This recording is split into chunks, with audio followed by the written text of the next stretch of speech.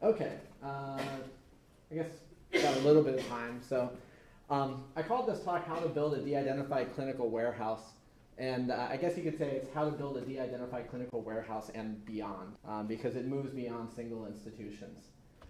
So here's a pop quiz, and so some of you have met with me today, so you might already know where I'm going with this.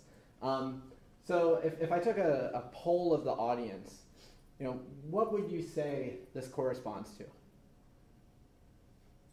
And obvious answers are perfectly permitted. It's the letter A, right? That's what most people will say. Okay, so let's say that, and this doesn't move anywhere. Great. So let's say that's a little piece of DNA, right? So let's say that's one portion of a SNP. All right. So there's probably about 7 billion people in the world that have the SNP or a SNP with the letter A in it. Okay. So we can take that out to single nucleotide polymorphism and look at the diploid aspect of the genome. We got one for our mom, we got one for our dad. And there's probably about 3.5 billion people in the world that probably have this type of a combination in their genome. All right, and you take 2 SNPs, there's probably maybe about 1 billion that have this. So basically what I've just shown you is the uniqueness of DNA, right? This is going to become more and more identifying the more pieces of DNA that you have about an individual. And so when we say this, and then we say the word de-identified in the same phrase as DNA, people go, that's an oxymoron. You really can't put those two in the same sentence. And I say, well, no, let's take a step back. Let's think about this. Because de-identified is really just a technical term. It's a very specific term, and you can't really know what federal regulation says about this and tells you how you're supposed to manage such information if you have a very dichotomous view of what's identifiable and what's not. So a lot of this goes back, these issues of de-identification that I'm about to throw in your face, a lot of this goes back almost 15, 20 years to an incident known as what I call the quasi-identifier conundrum. So the conundrum went as follows. So back in the 1990s, well, 90s, so how many people were around at that time? All right. So you may recall that at that time, Hillary Clinton was trying to renovate healthcare, much in the way that healthcare was trying to be renovated today. And at the time, this notion of providing data out of the clinical enterprise for policy evaluation or clinical outcomes assessment was not very common. And so she went around to different state agencies and she said, what type of information would you need to really make informed decisions? And they said, so these are the types of things that we'd like to have. We'd like to know about diagnostics. We'd like to know about procedures. We'd like to have some demographics on the patients that are being treated. And we'd like to know how much this stuff costs at a particular institution. And so at that time, around 45 or 50 states started collecting this type of information and making it available as hospital discharge data. And so that was everybody thought that was a great idea. And then at the same time, maybe that keyboard doesn't work. Okay. So then at the same time, there was a very high-profile re-identification of an individual who was in this type of information. Now this guy, you probably don't know who this is. This is the governor of the state of Massachusetts at the time. This was William Weld. William Weld was basically giving a speech before a crowd. And he passed out. He basically fainted while he was on stage. And nobody knew what happened to him. He was admitted to Massachusetts General Hospital. And then he went home, and nobody knew what was going on. And then this enterprising young MIT graduate student said, I can tell you what happened to this guy. And she did. Now, full disclaimer, that was my doctoral dissertation advisor, so I always put her up on high. So Tanya Sweeney basically found out what was wrong with him, and the way she had done it was she ended up cross-referencing this hospital discharge data with publicly available information in the form of a voter registration list. And she specifically went for the voter registration list in the city of Cambridge. This stuff was free. That cost her $20. She crossed the 2 pieces of information on the demographics that you see here. Basically, it was 5-digit zip code, the birth date, the gender. This was pre-HIPAA.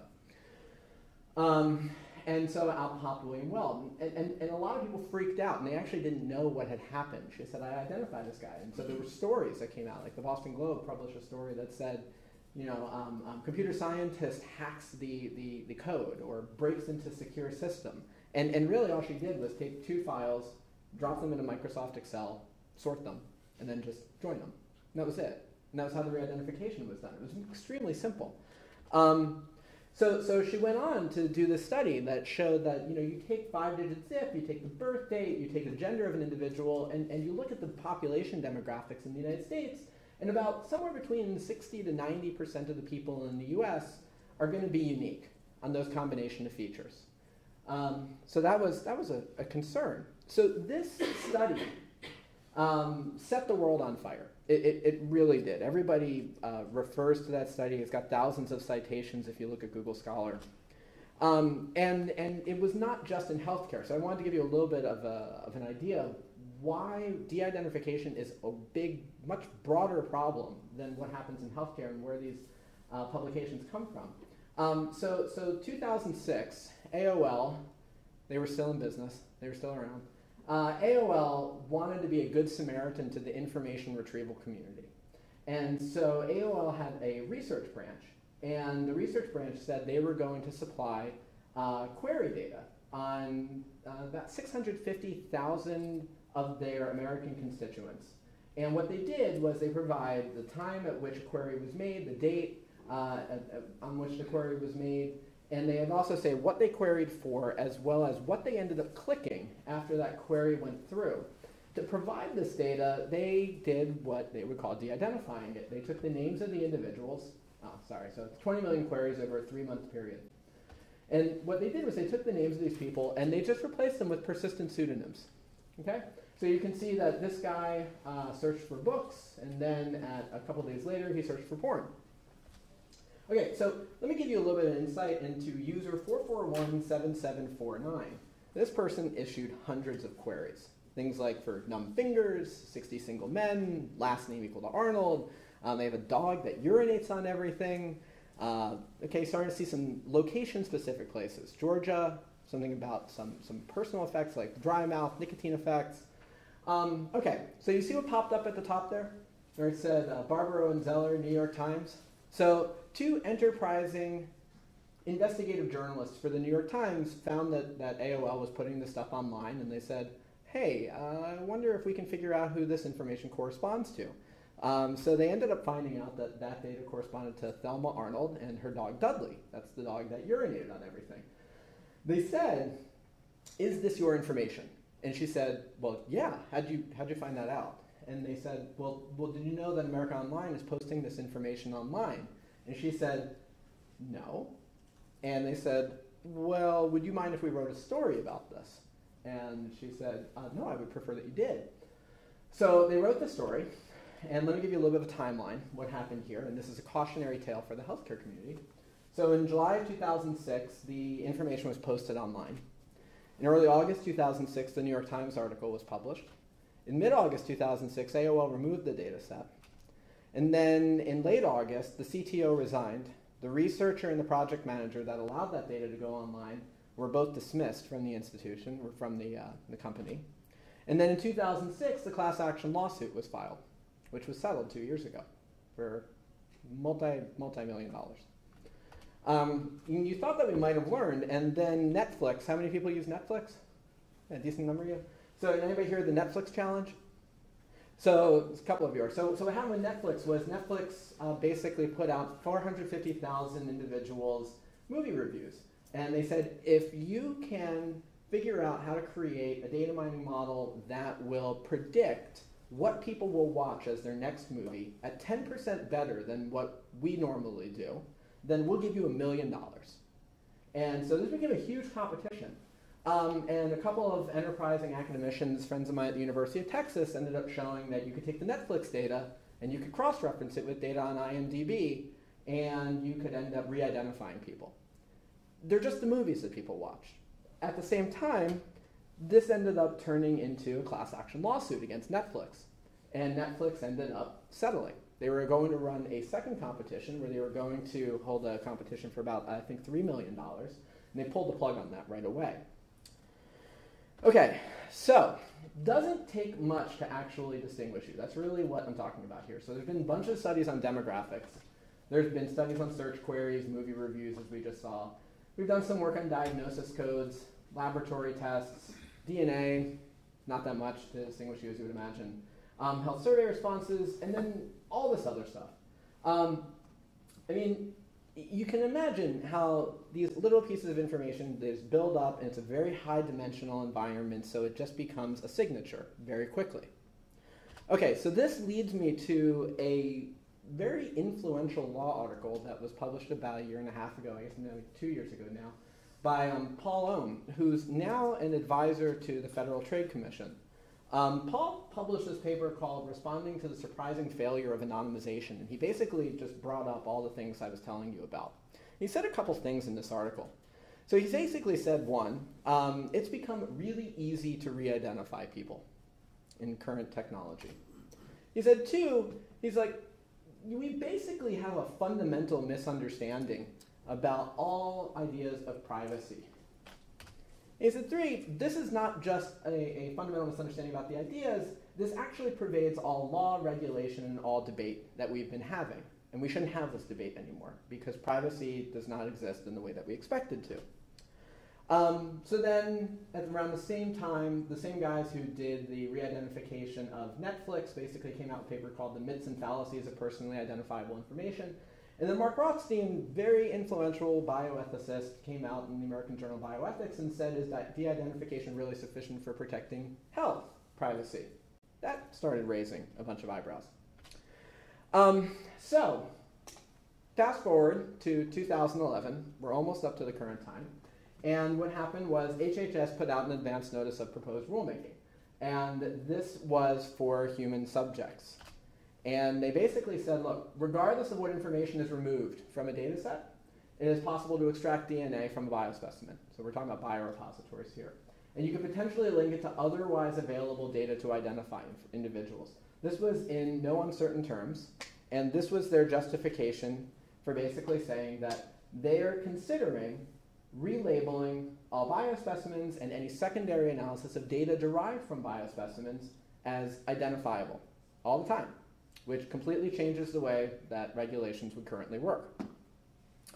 Now, this is just an advance notice of proposed rulemaking. They haven't moved forward on this yet, but they've received approximately 1,000 comments so far, most of them pretty negative.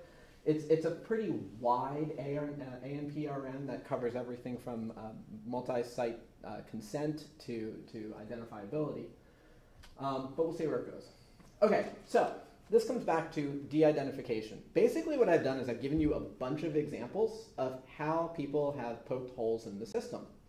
All right, so I didn't really give you any type of a definition of what de-identification is. But before I do that, I wanted to make a comment about certain movements within the executive branch. So has anybody seen this article come out? This was a monograph that was published by the Office of the President. It's called Privacy in Progress in Whole Genome Sequencing. So this is the Bioethics Commission of the White House, which I believe is actually chaired by UPenn's president, Amy Gutmann. So you can see down in this corner, recommendation 2.2. What they said was, accessible whole genome sequence data should be stripped of traditional identifiers whenever possible to inhibit recognition of re-identification. This is interesting because it starts to fly in the face of all the evidence that we've seen, which basically says that data is identifying. The ANPRM is going to say that DNA is always identifying or potentially identifying. And the Bioethics Commission is saying, whoa, whoa, whoa, no, look, remove the names. Don't just put the names out there.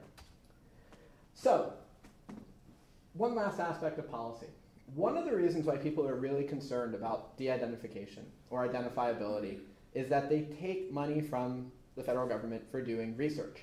The NIH's data sharing policy, which was issued back in 2003, said, look, if we give you $500,000 for any year of your study, then you are going to figure out how to share the data. Or you would have to come up with a data sharing plan, or you would have to say, tell us why it's not possible. Which is basically extortion, because they say that you have to tell us this before we review your grant proposal, which is fun. They also said, look, when you share that data, it must be devoid of identifiable information. under the NIH data sharing policy. It wasn't an option. They didn't say you get to share identified data for us. It has to be devoid of identifiable information. But they wouldn't define what identifiable information is. They punted. They said, go look at HIPAA. HIPAA gives you a definition. Go use it. All right, so that takes us to the elephant in the room, which is HIPAA, right? So we all know that it's the U.S. Health Insurance Portability and Accountability Act. All right, so HIPAA has its own problems. It's fine. It basically only covers covered entities. We know this, that's a problem. But it regulates the use of PHI. And PHI in HIPAA is defined as information that's either explicitly linked to a particular individual or could reasonably be allowed to identify individual identification. All right, so they actually gave in HIPAA a bunch of different ways in which health information can be shared. De-identified is only one part. The first one, and I'm sure a lot of people use this, because I've actually used it, is you can use identified patient data, and you can do it under a waiver of consent, provided that the data is on the shelf, the risk associated with the use of that information or the information that will come out of it is considered to be minimal to the patients, and that you'd have to show that consent is impracticable to obtain. This is pretty important for modern informatics research because as you start moving towards research with data sets on the orders of millions to multi-millions of individuals, it's going to be extremely difficult to go back and get consent from them. But a lot of people are very hesitant to do that with a lot of people. So the second option that HIPAA gave was use a limited data set, which basically said you remove 16 designated attributes, and then you give the data to somebody who signs their life away in blood saying that they're not going to attempt to re-identify someone, and they're only going to use the data for what they told you they were going to use it for. If somebody's not willing to sign that agreement and they don't need certain attributes that I'll get to in a second, then you can have de-identified data. And under de-identified data, they gave two different options, one of which is called safe harbor and one of which is called expert determination. So to understand what de-identified data is, you really have to look now at the fields. All right, so a limited data set where this is like the type of 16 attributes that you'd have to remove. I didn't list all of them, I'm just giving you the types. So names, it's a duh, right? You know, don't give out the names of the patients. Any unique numbers, like their medical record number, their social security number. Don't give out internet-related information, like their IP address or their email address. Don't give out biometric data, like a fingerprint or a voice print. Funny enough, and this has been true for years, DNA is still not designated as an identifier under HIPAA, which that's a little dicey, but we'll come back to that. Okay, so here we get to de-identified data. Here's your first definition in the federal regulation. Take a limited data set and extend it by 3 steps. 1, don't give out dates. Anything that's less specific than a year, you can't have it. Don't give out the age of the individual if it's over 90 or anything can apply that. Geocodes, you basically can have it at the level of the first 3 digits of the zip code, provided that that area covers at least 20,000 people. There's only about 8 of the 3-digit zip codes in the country that don't satisfy that criteria. How they came up with 20,000? Great question. Who asked that one? I saw a couple of you start to ask it. There is no answer. The catch-all. The catch-all is really funny. They say any other unique identifying number, characteristic, or code. This was not meant to be anything. This was, hey, we didn't list a barcode in here. Don't give out barcodes. We didn't list clinical trial numbers. Don't use clinical trial numbers. But then on Safe Harbor is this one itty-bitty little comment down at the bottom. It says, you must have no actual knowledge that the remaining data can be used to identify the patient or the research subject. This is interesting, and this is actually something that a lot of people don't pay attention to when they're reading the reg.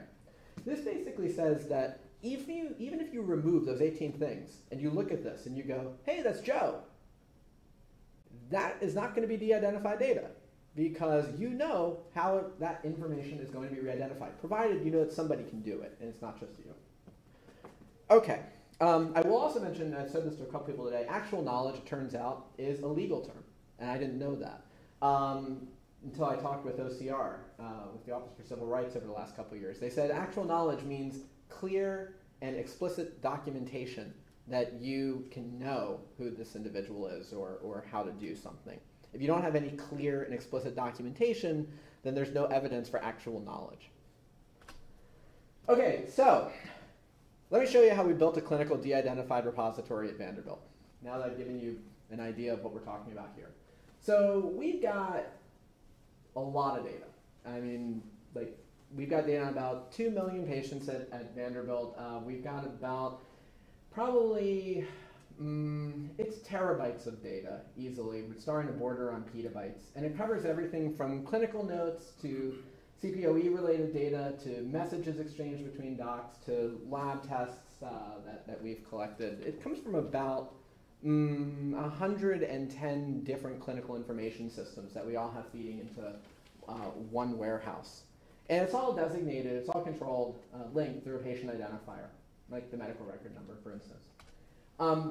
So I call this, sorry, this should have said the research derivative, right? So the research derivative is a program that was started by Paul Harris, who a lot of you know because he started REDCap. So research derivative is available to all investigators at Vanderbilt, provided they've got appropriate IRB approval to come in and do a study. So Dan Macy's had this brilliant idea back at the dawn of the 2000s and said, could we create a de-identified version of this and use it for research purposes and make it really easy to get access to the data? And that was what Dan asked me to start. And so I said, okay, so let's try to figure out how to de-identify all that text and all the clinical information. And what we're going to do is we're going to control access or restrict access through a one-way hash. So instead of just saying we're going to link through the name, we're basically just going to create a hashed version of that. Now, we'll come back to the scrubbing of how this works in a moment. At the same time, Vanderbilt started building BioView. So this is our biorepository. Our biorepository is only de-identified, and it's tied to the clinical information through that one-way hash of the patient identifier, which in this case is the medical record number. So what we're doing is we're taking leftover blood from the clinical setting, and we do, first of all I should mention, we use an opt-out model. So in an outpatient environment, we basically are asking people if they will opt out of being a member of the biorepository. And if they fail to opt out, then if they go to have their blood drawn for any type of a test, we take the leftover blood. We basically put a de-identified hash on the tube itself, and then we store the DNA lysate in a freezer. And then we allow people to use it for research purposes tied to the clinical information. All right, so I gotta be really clear here. We did not start to do this without a lot of oversight. It started way back in 2004. So this is not the informatics component of the talk. This is due diligence with respect to ethical principles and just doing right by your community. So in 2004, we started focus groups with the community. And by community, I mean people that come to Vanderbilt. We didn't use all individuals. We used people who might be representative of different strata, different demographics, different types of religious beliefs and employment.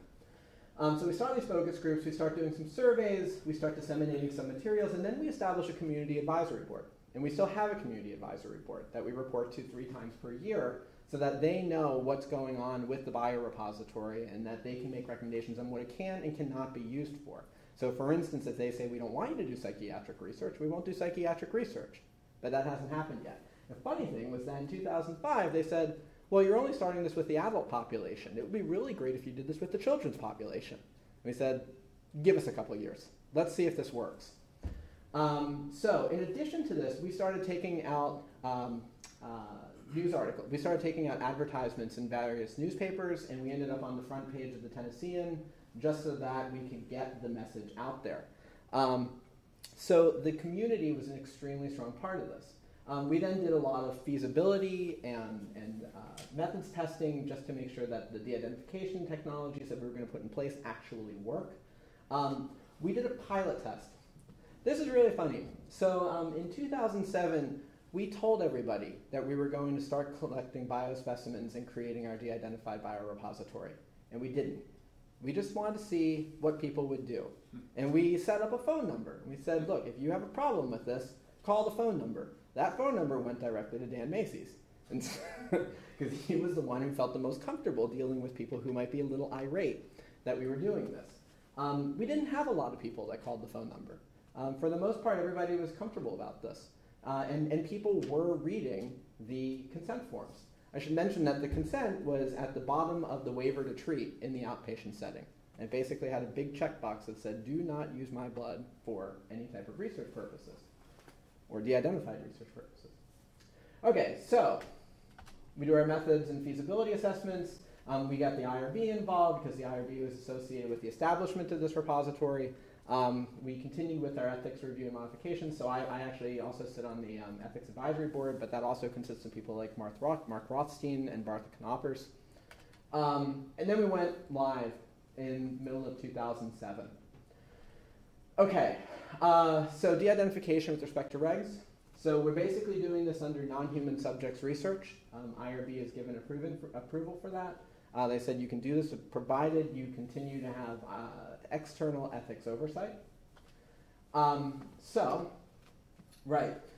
As we moved forward, one of the things that we did was we put in a little speed bump. The speed bump was we're not going to give the same hash to every investigator because we don't want them coordinating, saying, hey, I've got record X, do you have record X?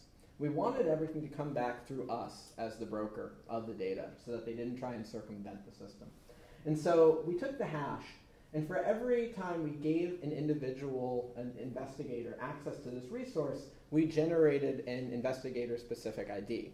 We originally created it so every study that you were conducting would have its own ID.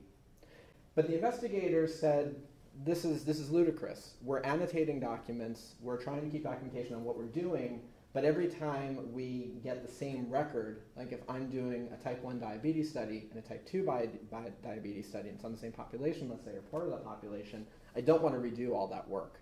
And I need to know who these people are, or I need to be able to track that record.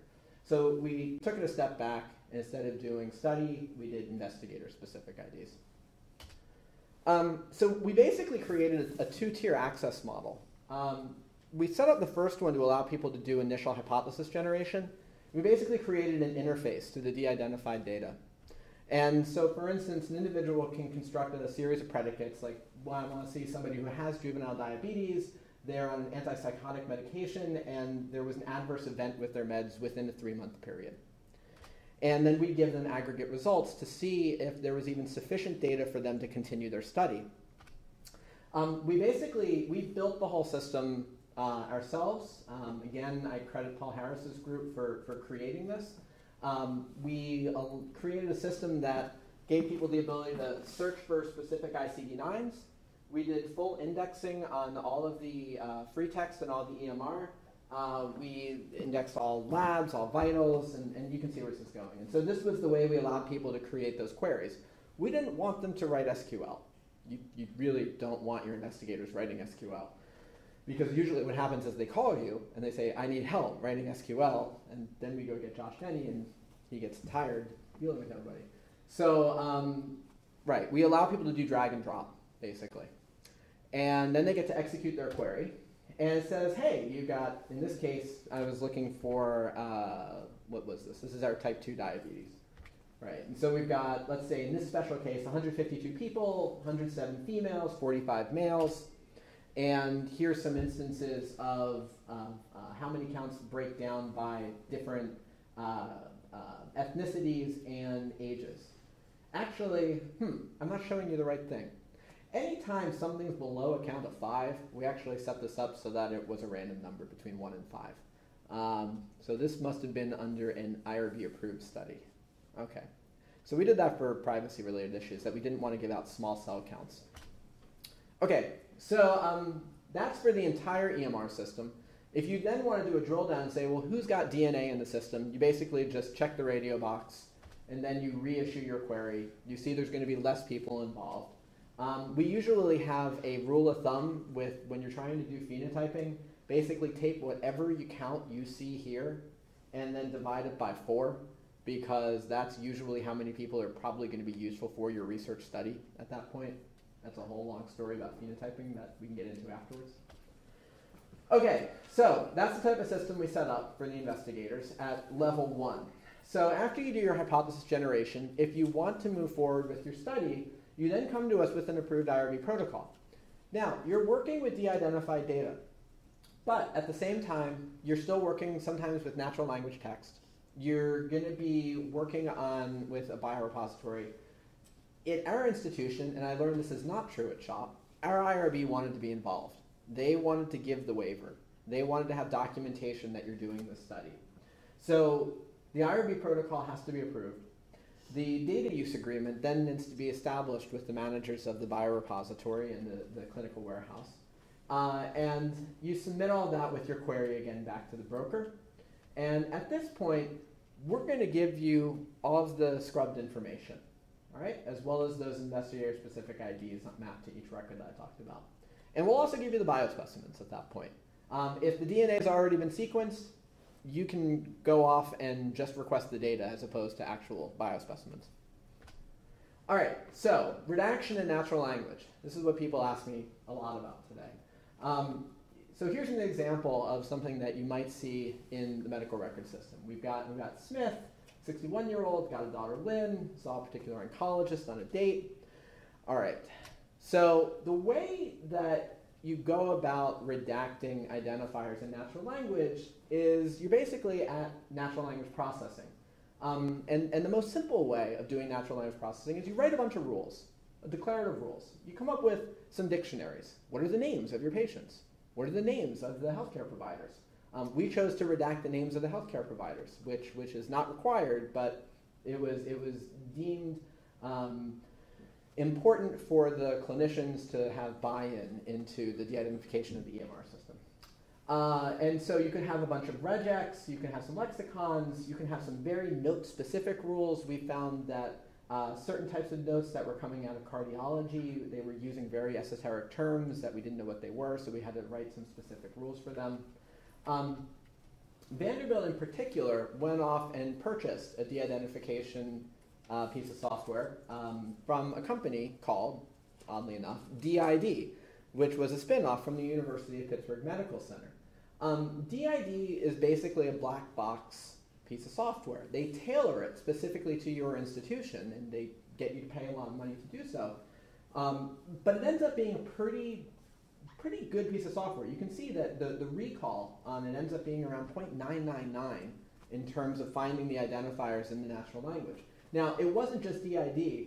We ended up having to write some of our own pre-processing and post-processing software to wrap around it because DID was a little buggy with the way our data was formatted, and it was just easier for us to write it than to go back to DID and ask for their assistance. So basically, what we're doing is we've got a data bank that's restricted to Vanderbilt employees at this point. It's not a public resource. You're signing your data use agreements that are prohibiting re-identification.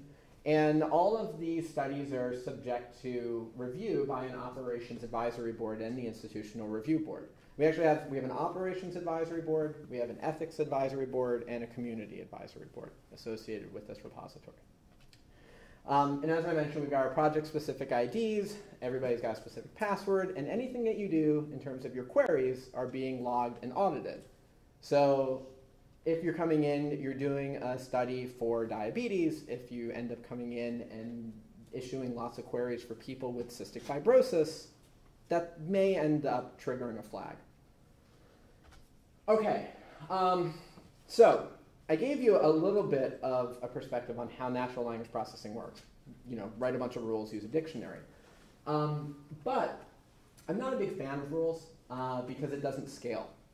And so for the last 5 years, we've been working on machine learning versions for doing natural language processing and removing identifiers from text in a much more flexible and reusable way. Now, there's a bunch of different algorithms and strategies that you could use. I'm listing a couple of them here. These have all been published as strategies for finding identifiers in natural language. The one that we've been working with the most are conditional random fields. I'm not going to go through the details of how CRFs work. I'll mention that in an AMIA competition for de-identification back in 2007, CRFs were basically shown to be the most efficacious way of finding identifiers. So we're continuing to move in that direction. So in 2010, we published a paper about a software engine that we created called the MITRE Identification Scrubber Toolkit that we developed in collaboration with Lynette Hirschman's group at the MITRE Corporation. So I'm going to show you a lot of things about MIST in a moment, but I did want to mention that there is a competing piece of open source software to MIST called HIDE that was developed by Li Sheng at Emory University. HIDE is the Health Information De-Identification Toolkit. Okay, so here's an example of MIST. So basically what you get with MIST is you see that it segments your text document, and it gives you a GUI for determining or specifying whether or not something is an identifier, and if it is an identifier, what type of a HIPAA identifier are we talking about? Are you talking about a date or an age? Are you talking about the institution name? Are you talking about a particular address or a phone number? And so this is basically the tagging. This is annotation. There's actually a whole bunch of things that are now going to go on under the hood after you've tagged the document. So it's going to do some tokenization, some part of speech tagging, it's going to do some vector creation, and then what it's going to do is it's going to learn a grammar around each of your identifier types. Okay? And so that grammar is then going to be used to predict when you see identifiers in future documents. Okay, so does MIST work? So here's an example of data from Vanderbilt's electronic medical record system, and we didn't use any dictionaries. All we did was build grammars and check to see if we could find the identifiers.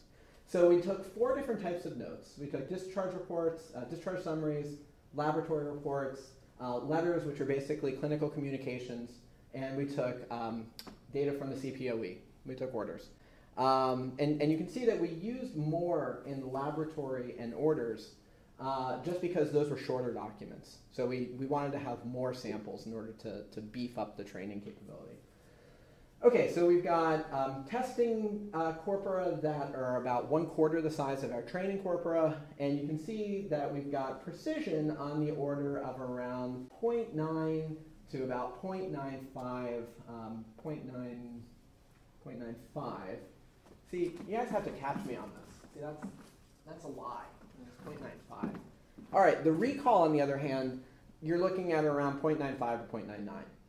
So remember, DID, which was a lot of rules, a really significant number of rules that were highly specialized to Vanderbilt, was about 0.99. And we're getting into that range without using any dictionaries, just by using training of around 200 to 400 documents that people have sat down and annotated. Now that takes time, but it's only a one-time event. So we're feeling pretty comfortable about using something like MIST. There was then a study done by Imre Selte's group at Cincinnati Children's that looked at a wide variety of note types, and the question that he asked was, how does the use of CRFs influence your ability to retain meds? He basically just wanted to see, for this one specific type of clinical information, clinical data, did it ruin your ability to find this information? And basically what he showed was that on the original notes, they took a medication extraction method, and they found that they had precision of around 96.3, recall of around 89, and that on the scrub notes, or the identified notes, they had a recall basically in the same range. Sometimes it was a little better. And they had precision that was also right in the same range. Balanced F measure, which is basically just the harmonic mean of those two, also right in the same range. In other words, they said, didn't have any influence on our ability to reuse those clinical notes for research purposes, at least if you're doing med extraction. Okay, great. So we have not ripped out DID just yet and started running with MIST. And there's still a couple things we're trying to work out before we get to that point. And one of the things is that it's not quite to the same high fidelity that DID is at yet. One of the concerns is leaked PHI. So leaked PHI is basically just something you failed to redact, right? So in this situation, the daughter's name was failed to redact. Lynn, we also have a date, 5/10, and this doctor's name was still in there. Okay, so there also is this little aspect, I call it little, this little problem of you never really know what's going to be in text, right? You know, it can say that, you know, the girl set her brother's hair on fire at 2, she pushed him down the steps at 5, she went to the Olympics when she was 7, and none of that is really designated as an identifier under HIPAA, and none of the CRF stuff that we're developing is going to find those types of things. So really, that's an issue that we're going to hold off to the side, and you can come back to it at a later point in time. Really, when we talk about leaked PHI, we're talking about specific identifiers. So, right, so this is one of the reasons why we say data use agreements are a necessity with this type of information. Okay, so recently what we've been working with is what we call hiding in plain sight, which is you leave all of the stuff that you failed to redact in place. It's just too difficult to find sometimes. You may never get to that point. You may keep building the better mousetrap, and you're just going to get stuck, right? And so you can invest lots of money to try and push your software from being 95% accurate to like 98, and it just may not be worth the time and effort. Instead, it might be better to just try and reconstitute fake information to the document. I'm not necessarily an advocate for falsifying information, but we're not using the identifiers for clinical research here. We're only using it to hide what we may have failed to actually redact. So this is a study that David Carroll and I at the Group Health Cooperative of Puget Sound started, and we just published a paper on this about a month ago. Basically, we did HIPS with MIST. We did a study on about 130 oncology notes from Group Health, and we had to force MIST, first of all, into a dumbed-down state to find enough PHI to do this study on. So we basically undertrained it. And what we did was we reconstituted it with fake information, and then we gave the documents to humans. One was a chart abstractor, and in this other case it was a chart abstractor. And we said, tell us, which of these pieces of information are real and which are fake? So we're now doing basically a behavioral experiment. So this one was IRB approved. And so, all right, so we had 35 patient names. 6 of them we failed to redact. So what this means is that you would have had a precision of 17% on average. That's what you would expect to see if you had somebody who was just guessing, right, at random. And then dates, we originally had 180, and there were 17 that we failed to redact, so about 9% rate on that. All right, so we went to the first person. We said, what do you feel comfortable predicting? They didn't feel comfortable predicting on names. Even when we said, look, predict. They were like, no, I don't feel comfortable about this. And the dates, they said, all right, I feel comfortable on the dates. And they predicted 1. You can also see with the ages, in this case, they predicted 5. And they got nothing. They got them all incorrect. So they're doing worse than what we would expect to see if somebody was just randomly guessing, because they were just unsure about what they were doing. Now you can see there were some other situations where, like in the practice names, so the practitioner names, they were actually pretty good at finding when we failed to redact a practitioner name because they knew the names of some of the practitioners. The second abstractor, this person, was actually a lot better. So they made 12 predictions on the name, and 4 times they were actually correct, which was precision of about 33%, or is 33%, which was better than what we would have seen at random. Okay, similar types of events were seen as well, but I will note that on date, they made 35 predictions, only 1 of them were correct, which is again, way lower than random. So, here's the thing. Even though that second person was capable of finding some of the names, that's actually better than what would have happened in a de-identification situation in which you hadn't used something like hiding in plain sight. So the conclusion that we had from this, and this was a very small study, and we just got a grant to start building this out on a larger scale, is that if you invoke this type of a strategy, you're actually going to take the effective de-identification performance, which is about 0.95, and you automatically push it up to 0.99, because the predictions end up being, well, yeah, they got a couple right, but it's actually worse still than what it would have been if you hadn't done it at all.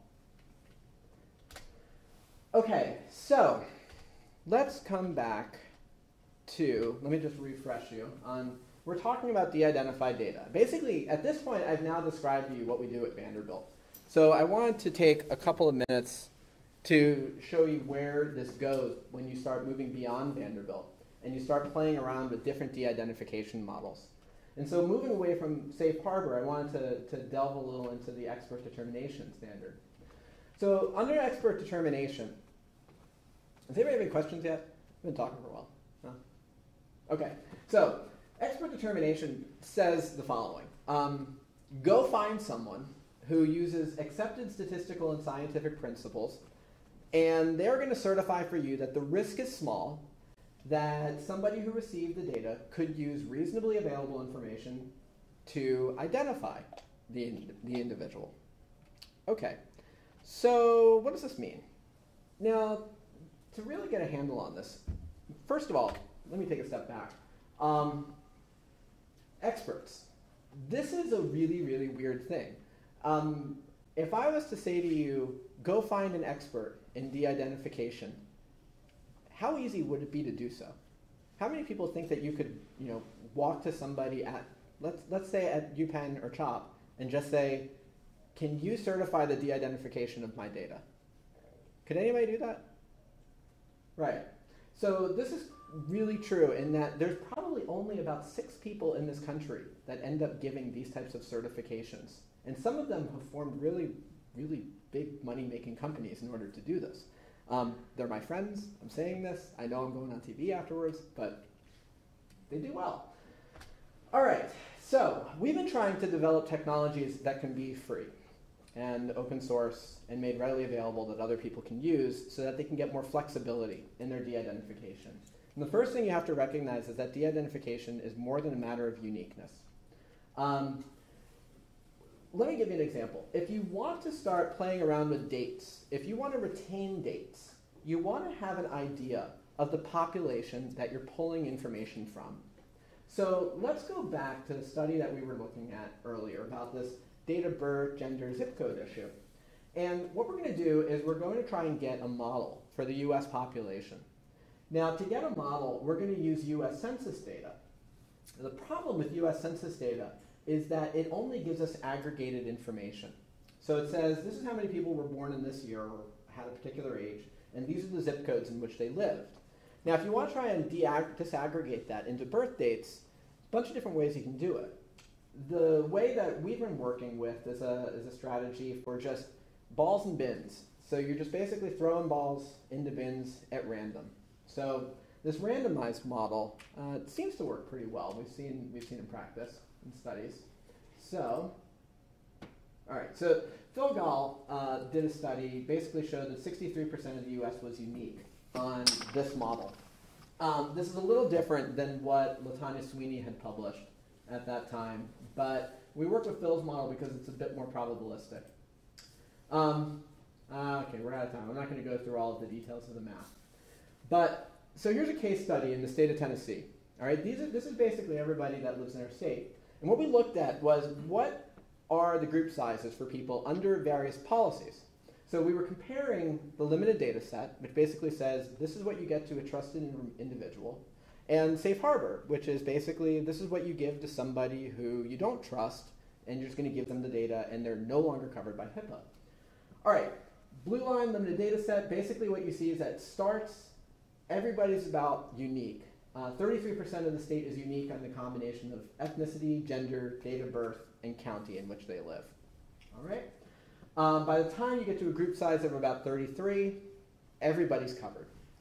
Now, when we looked at safe harbor, what we found was about 0.04% of the state was unique, or was expected to be unique, on ethnicity, gender, year of birth, and at this point we're just using the state. We call this safe harbor light because that's what people tend to disclose. And we saw that as we increased that threshold, increased that group size, we took it out to the magic number of 20,000. That was the one associated with zip codes, said you can't give out a geocode if it corresponds to 20,000 or less. What we found was about, well, 20,000, you're leaving about 30% of the state at risk at that point. All right?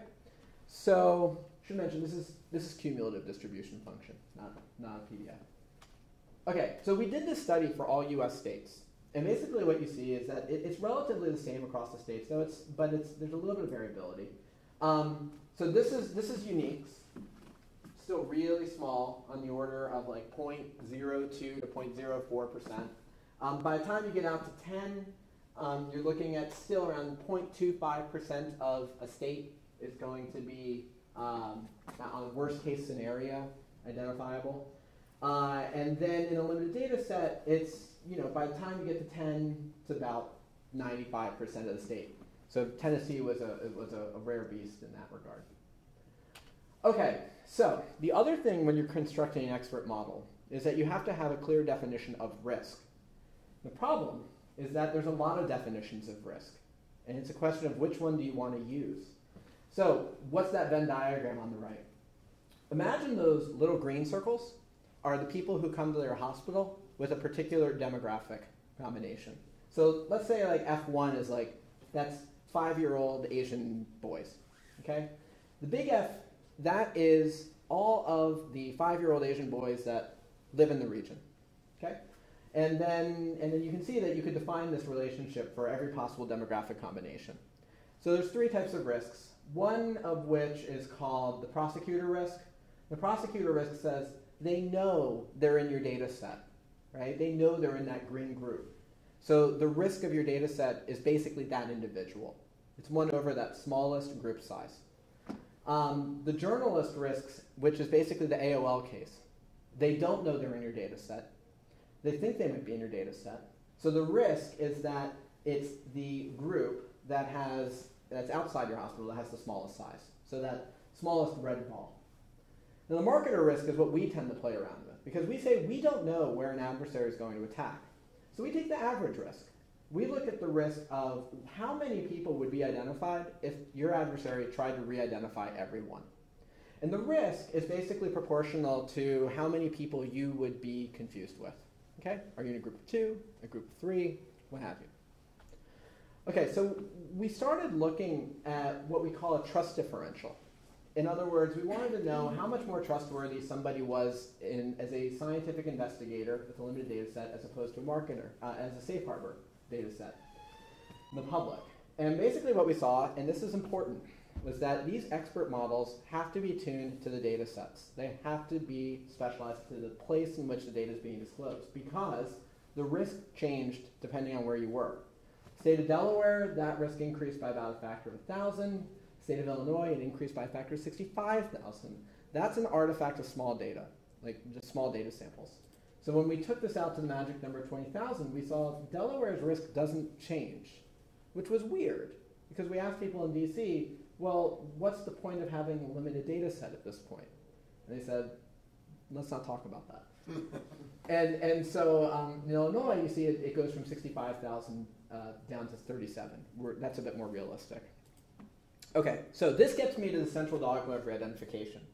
I've been talking to you a lot about de-identification.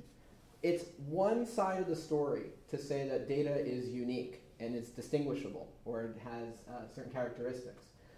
Really what happens is on one side of the ballgame, you've got de-identified data, and then you also have to figure out how to identify it, right? So we've seen some examples of this, but in essence, really what we've seen are people who had a linking mechanism. And this doesn't always exist. So when what I was just showing you was really a worst case scenario.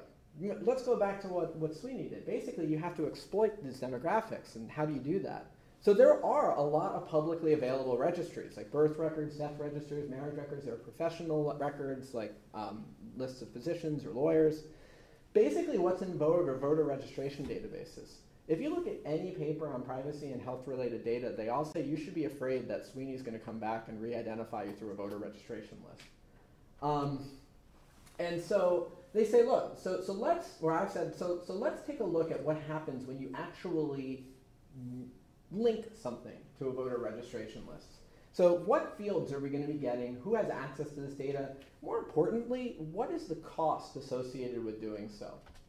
So I work for this group called the Electronic Medical Records and Genomics Network, which is an NIH consortia that CHOP's actually a member of. And when we started with eMERGE, we started looking at different ways of de-identifying the data. So we we looked at the different state policies for sharing this public information. You can see that in Illinois, where we're working with Northwestern, it's $500. You get access to all the little naughty bits that you're interested in except for the race of the individual, right, which we're going to try and use to identify someone. In Wisconsin, on the other hand, where the Marshfield Clinic is, it costs $12,500 to get access to this data, and all I get is your name and your address. That's it. I don't get your age, I don't get your gender, I don't get your ethnicity. All right, so there's variability here. So what happened? Identifiability goes down, according to our models.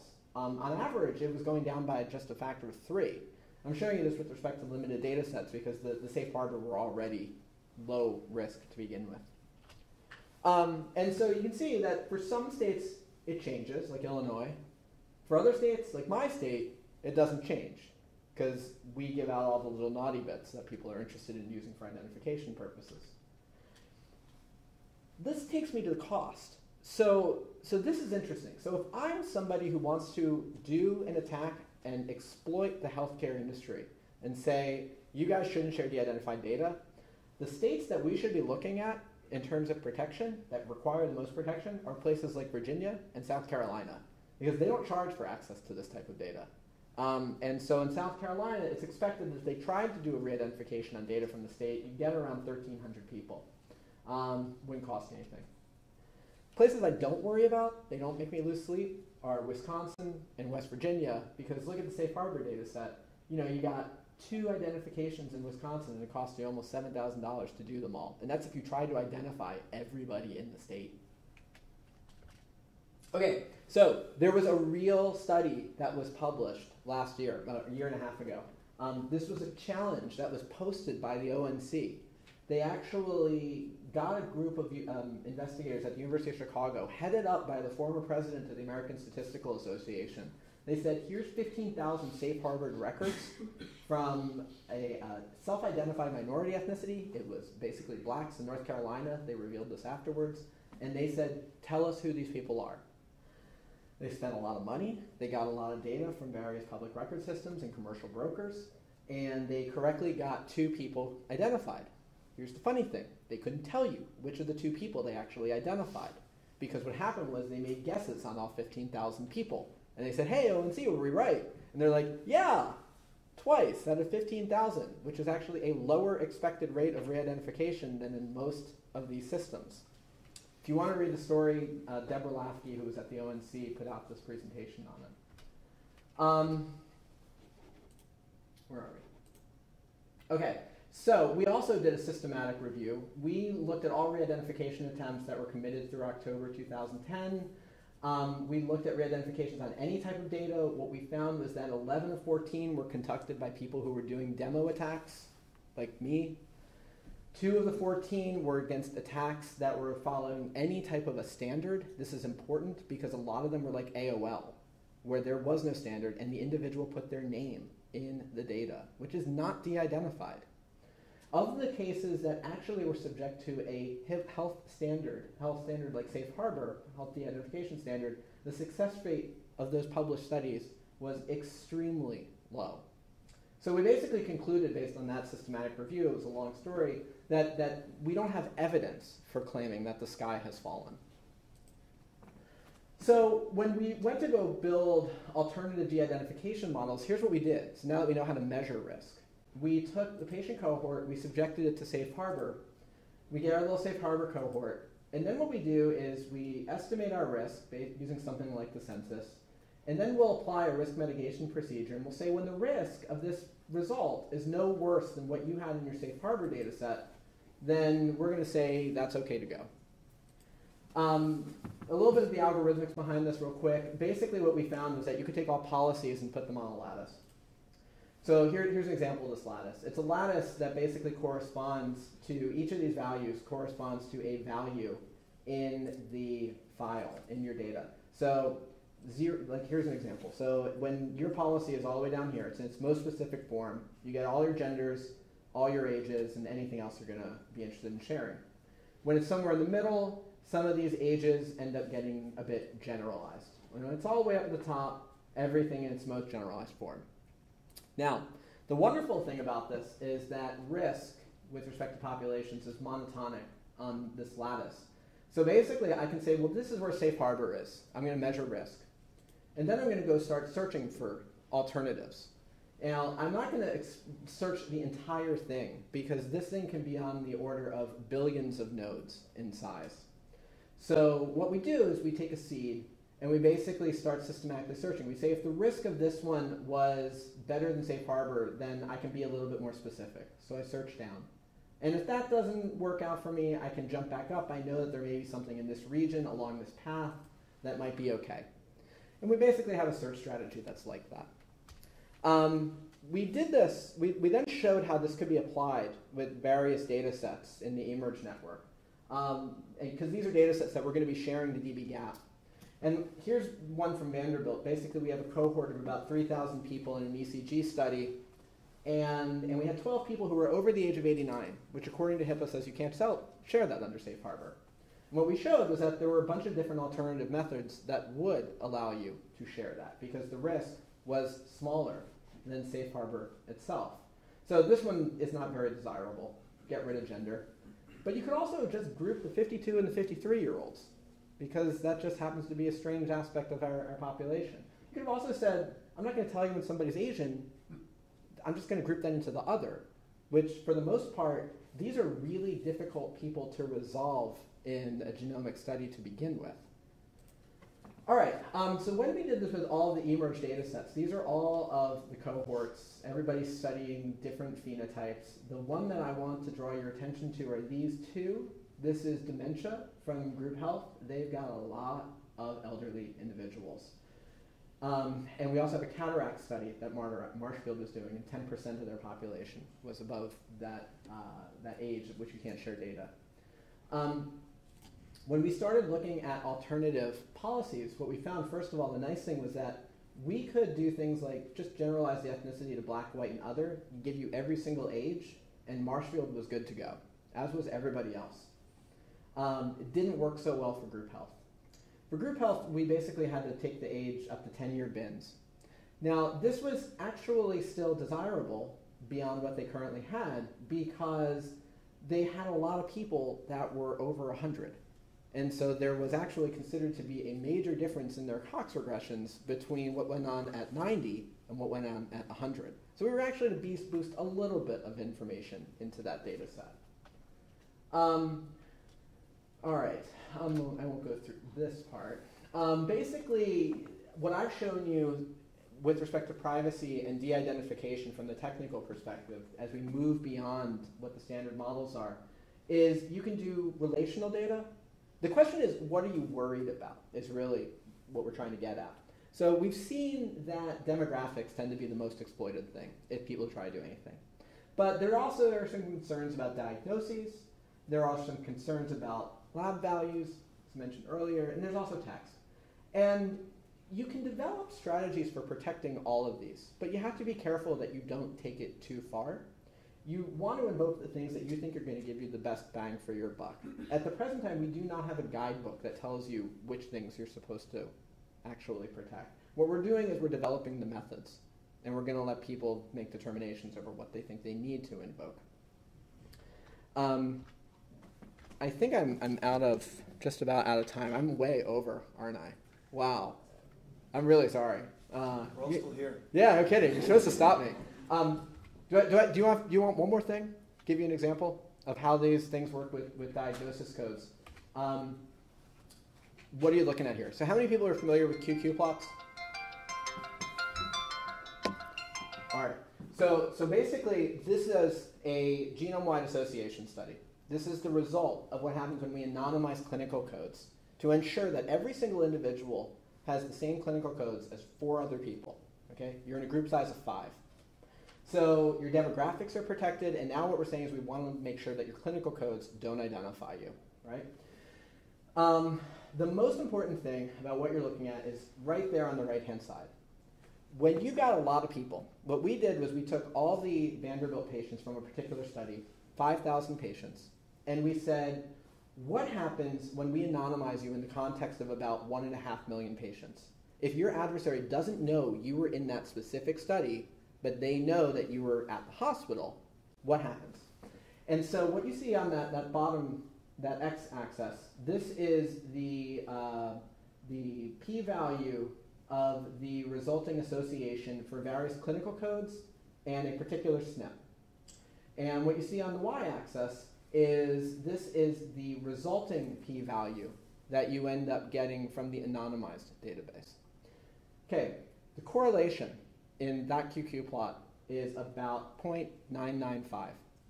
In other words, we can have a formal anonymization strategy on demographics and clinical data, and you actually don't sacrifice any of your ability to do phenome-wide association studies. We have similar results of this for just about every SNP we've actually studied. So we're publishing this next month. So I go through the rest of this, but I'm way over time. Definitely not going to talk about identifiability of DNA today. So my final thoughts. De-identification, it's a speed bump. I mentioned that before. It's basically just a hurdle that you're throwing in somebody's way. If somebody wants to identify the data, they are going to find a way to identify the data. And chances are, they're not going to use the identified data. They're just going to pay off somebody who was associated with managing the data to begin with. We can construct more solutions, more secure solutions. So we do a lot of work with cryptography, and I think it's a beautiful solution, but at the same time, you have to be practical. So a lot of people want data in their hands, and they want to touch it, they want to manipulate it. So we have to be careful there. I just mentioned to you that risk is unavoidable. Really what we're trying to do is ensure that the risk is manageable and quantifiable. If there's anything that I've learned from working with the federal government and working with Vanderbilt over time is that any de-identification policy, any health policy that relies on technology is going to be take and give. There's a lot of people who publish de-identification strategies that are really not cognizant of what the policies actually say. They say, here's a way in which you should share the data. And they're not actually, they don't dock well with what the federal regulation says. So they may be these beautiful methods, but they're not actually acceptable under current standards. So they're really ships passing in the night. All right, so there's a lot of people that I work with. Dan Macy's being one of them. You'll hear from him later. The eMERGE teams, it's a really large network. It's getting bigger, so you can expect to see more things from us in the future. And I'll stop because I clearly have taken up your Monday afternoon. And if you have questions, I don't know if you want to ask them now.